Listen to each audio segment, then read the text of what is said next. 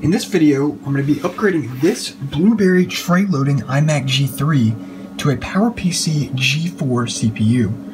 Now, I actually got this machine off Craigslist many years ago for only $15, and of course it is a fully working system. Yeah, in this video, I'm just going to remove the original G3 CPU, which is a 333 MHz PowerPC G3 CPU, and we're going to be upgrading it to a G4. Now, this process is slightly more involved than other G4 upgrades, such as the G4 upgrade on the iBook G3 clamshell or the PowerBook G3 Pismo, but it is nonetheless still fully doable. So, as you can see, I have the machine in sleep mode here, so I'll go ahead and wake it up, and I'll go ahead and show you the current system specs. You can hear that the hard drive is quite noisy here.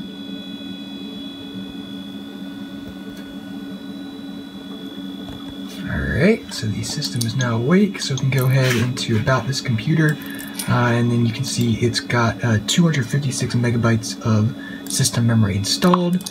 We can also go into Apple System Profiler, and we can take a look at the CPU. So as you can see there, it is currently running a PowerPC G3 CPU at 333 megahertz. And so yeah, what we're going to be doing in this video, like I said, is removing the G3 CPU and installing the G4. Now, since I kind of wanted to keep this machine original, at least have the option of keeping it original, I actually ended up getting a second CPU card for it. Now, for those of you who don't know, the CPUs in the tray loading iMacs are on cards like this, and they can be removed and replaced. So what I'm going to go ahead and do here is just upgrade the CPU on this card to a G4, and then install it into the machine, and we will have a G4 upgraded iMac G3 tray loader. And this will work on any iMac G3 first gen, the Bondi Blue, or any of the other colors, revisions A, B, or C. They're all compatible with G4 upgrades using this method. And so yeah, we're going to go ahead and upgrade this card to a G4, and from there we can go ahead and install it into this machine. So I'm going to go ahead and get started with the process, and before we actually start desoldering the CPU, there is another thing that needs to be done with this card first, and that is changing the VCORE of the CPU, the VCORE voltage, I should say. So if your CPU card, like this one, has a CPU that looks like this is actually a Motorola MPC750, and this is a 233 megahertz card, you can see right there. This CPU is designed to have a core voltage of 2.7 volts, or it might be 2.6, somewhere around there. I believe the actual core voltage that I measured on this when I was testing it in the machine was 2.7.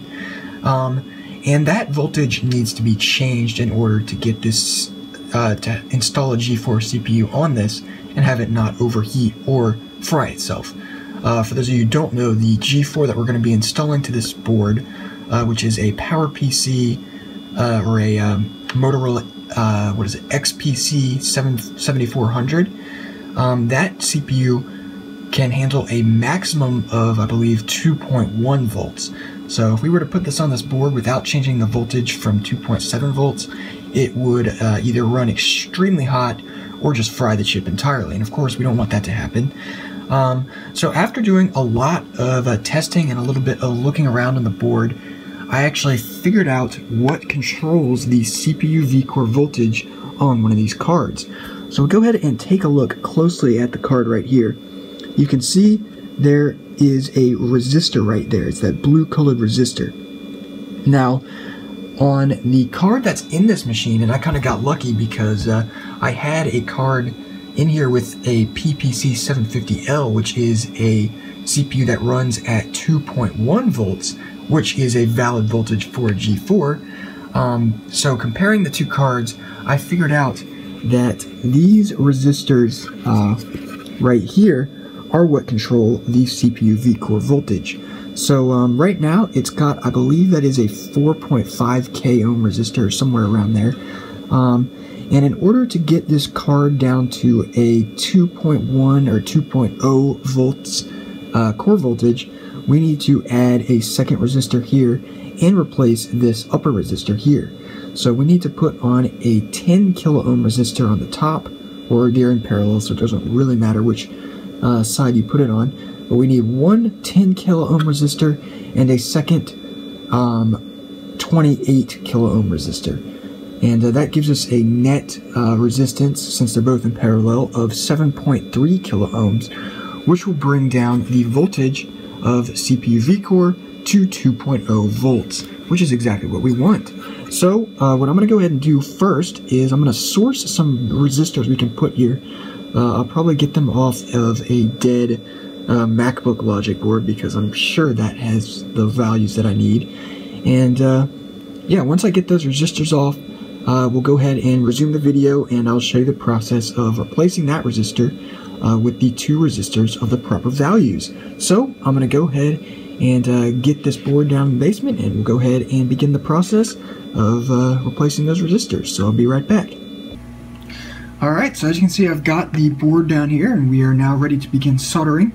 So I have already removed a couple resistors from a MacBook motherboard. Now, they're right here, and as you can see, they're quite small. They are slightly smaller than the original resistors.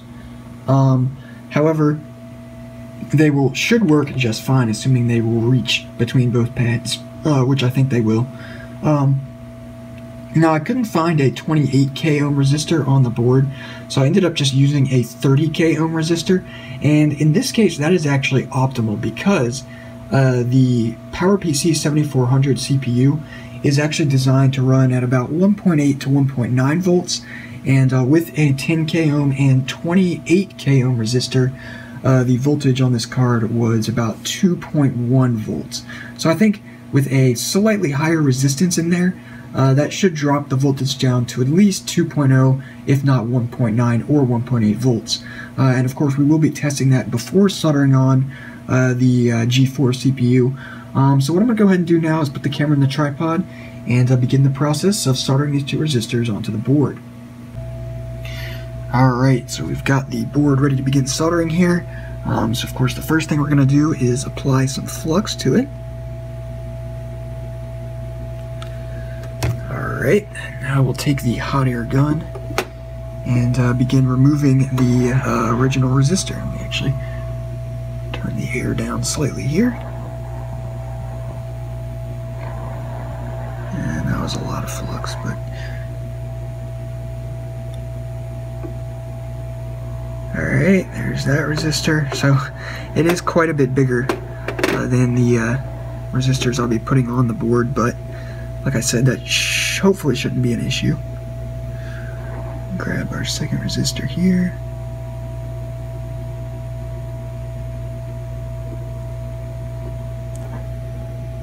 There we go. And as I mentioned earlier, it doesn't really matter which resistor is in which position, because they're in parallel.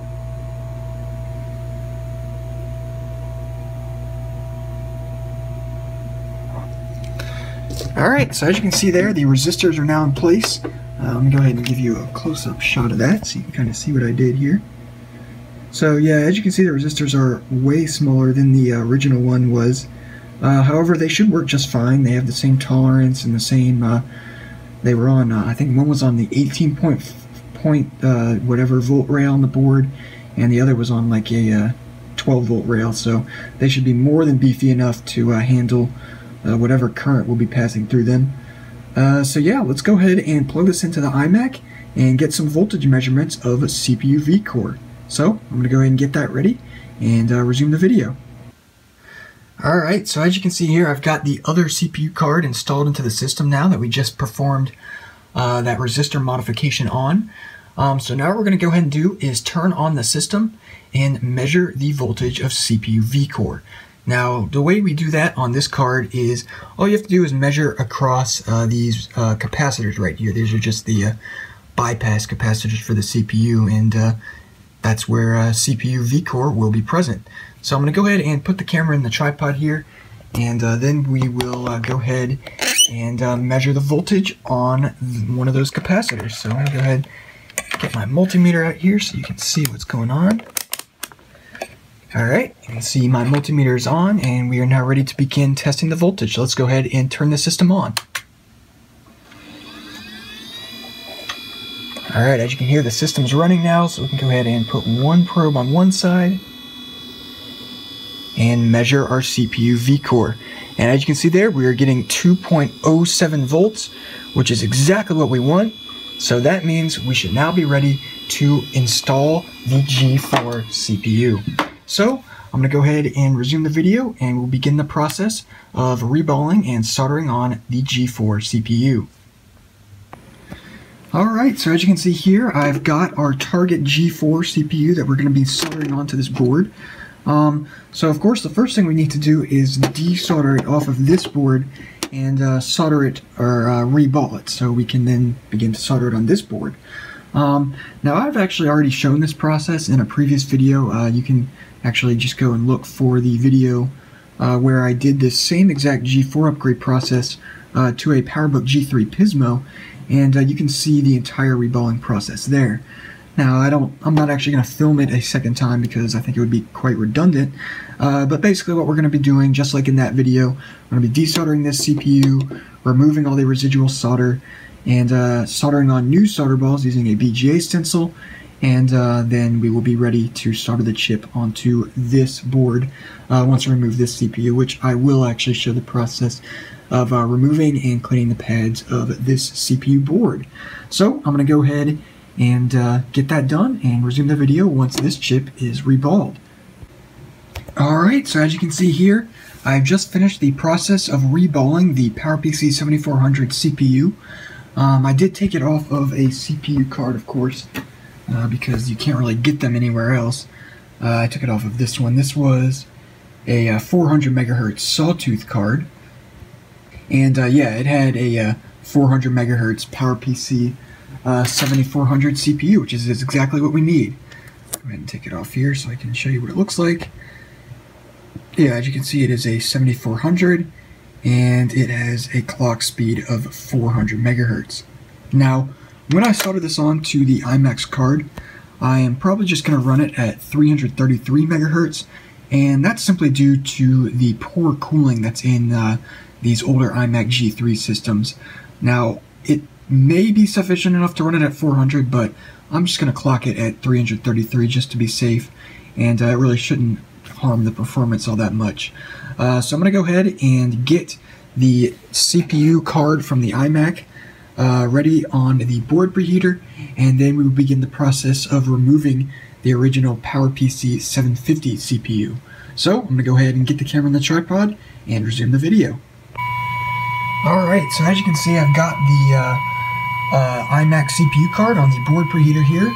So of course, the first step is to apply some flux around the perimeter of the chip. So we'll go ahead and do that now.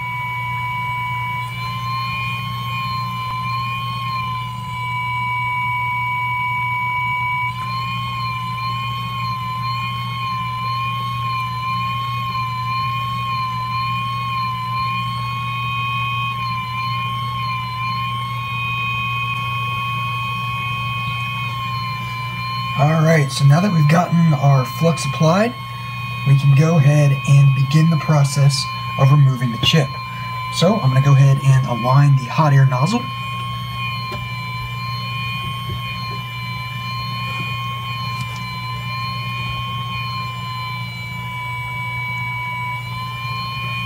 And now we can begin removing the chip.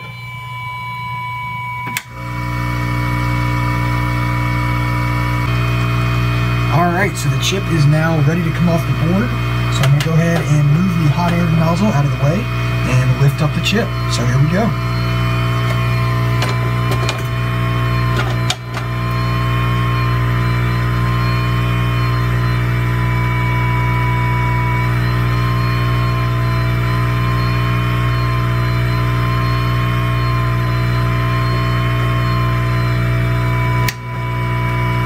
So as you can see, it came off nice and cleanly.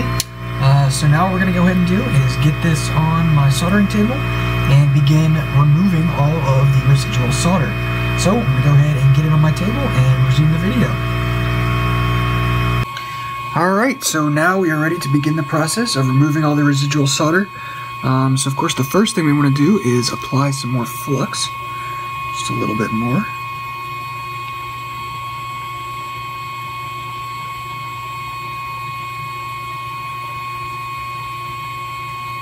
Just like so. And now what we'll go ahead and do is just take my soldering iron here and add some new solder to the board while removing all of these larger solder chunks. So go ahead and do that here.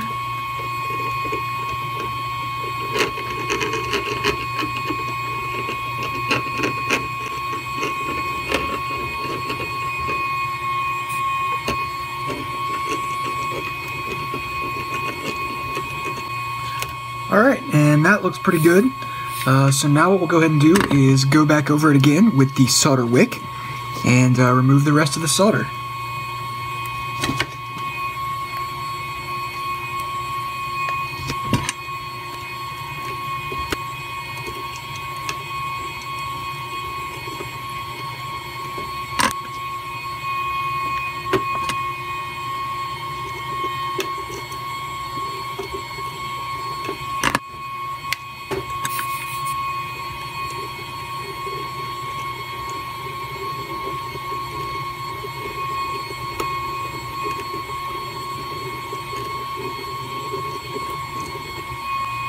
Alright, so there we go, that looks good. So now what we'll go ahead and do is clean all of this residual flux off of the pads, and then we can begin the process of soldering the G4 CPU onto the board. So I'll go ahead and resume the video, and we'll begin soldering the chip. Alright, so as you can see, we have now gotten all the flux cleaned up off of the board. So now what we can do is just apply a small amount of new flux to the board. And then from there we can begin the process of soldering the chip onto the board.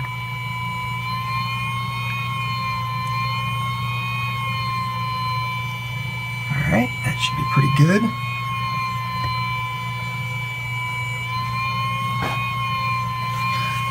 So now I'm just going to take a piece of paper towel and wipe off the excess.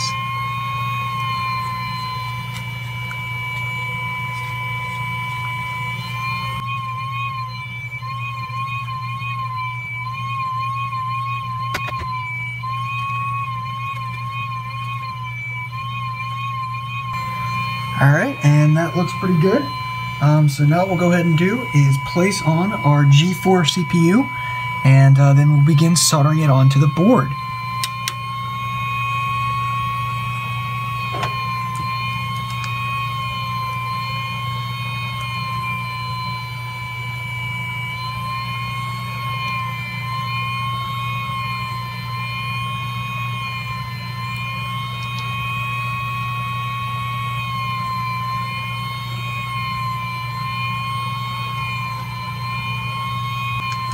Alright, and that looks to be aligned pretty well, so now we'll go ahead and place on the hot air nozzle and then begin heating the chip.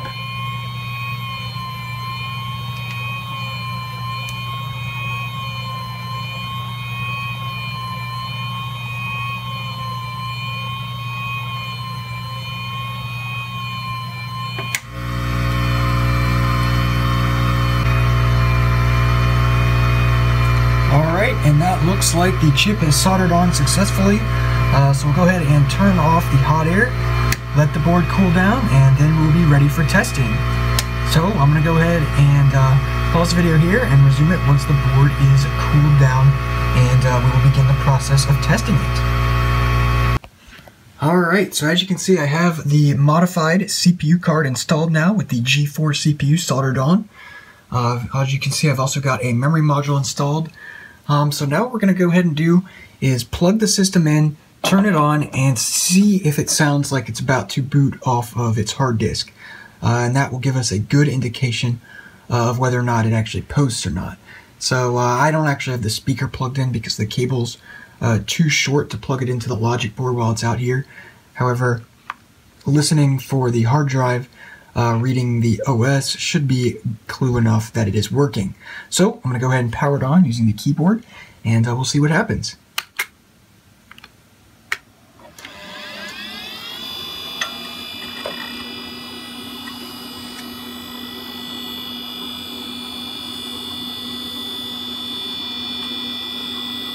And it sounds like it's accessing the hard disk.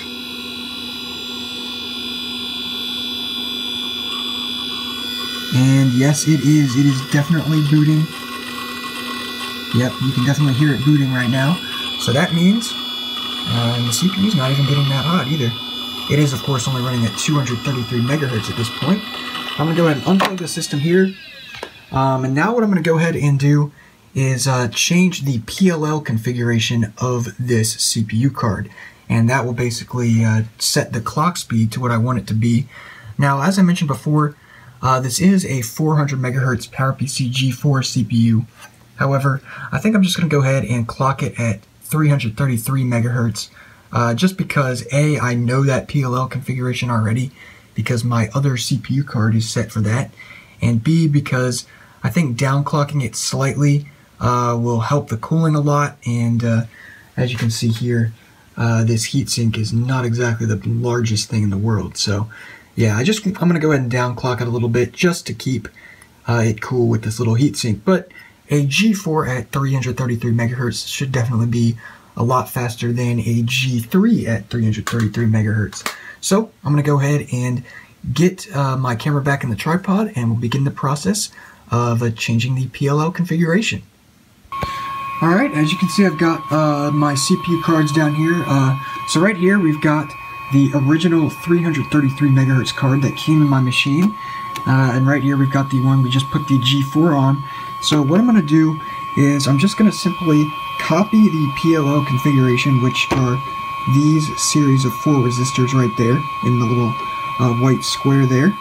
And I'm going to make them, make the ones on this board look like the ones on this board. So it's top, bottom, top, top. And this one's currently top, top, top, bottom. So all I need to do is move this last one up 1 and this second one down 1.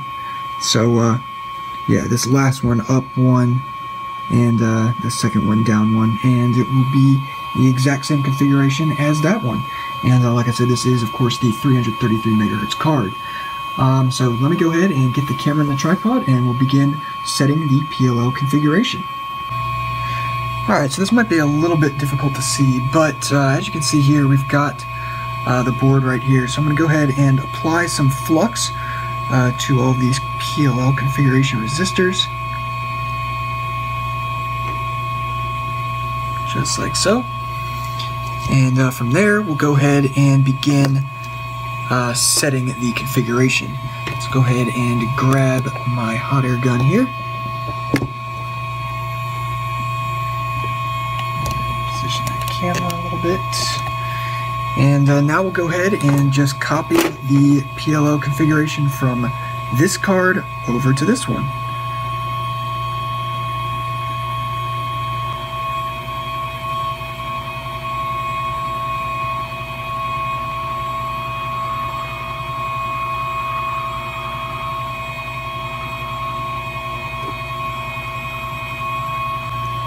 Alright, and there we go. Let's go ahead and turn off my hot air station here. And let me go ahead and show you what it looks like.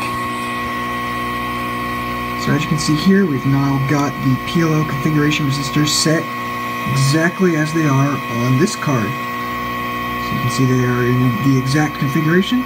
So that should now clock the G4 CPU to 333 megahertz, which should run just fine with the stock iMac G3 heatsink. So I'm going to go ahead and get this card installed into the iMac G3, fully reassemble the system, and then we'll be able to test it and see how it runs. So I'll go ahead and resume the video. Alright, so I've now gotten the iMac completely reassembled with the G4 CPU installed. So let's go ahead and power it on. And of course it chimes.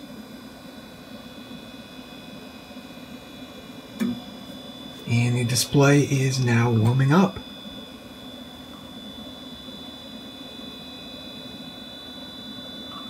Guess I lost my startup disk setting because the PRAM battery's dead. But as you can see, the system is now booting.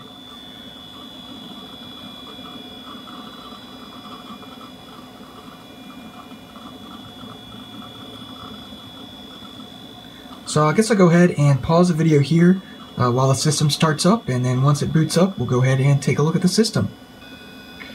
Alright, so as you can see, the machine has booted, so let's go ahead and take a look at System Profiler. And look at that, we now have a PowerPC G4 CPU detected, and it is running at 333 megahertz. So that means it is detecting the CPU just fine. So let's go ahead and open up Gauge Pro here. We can take a look at more information. So as you can see here, it is running at only 30 degrees Celsius, so it actually is running really cool. So I might actually be able to clock this up to its full 400 megahertz and not have any problems. But yeah, for right now, I'm just going to keep it at 333. And as you can see, the L2 cache is detected as well. So that has been the upgrade of this iMac G3 to a PowerPC G4 CPU. Hope you enjoyed this video.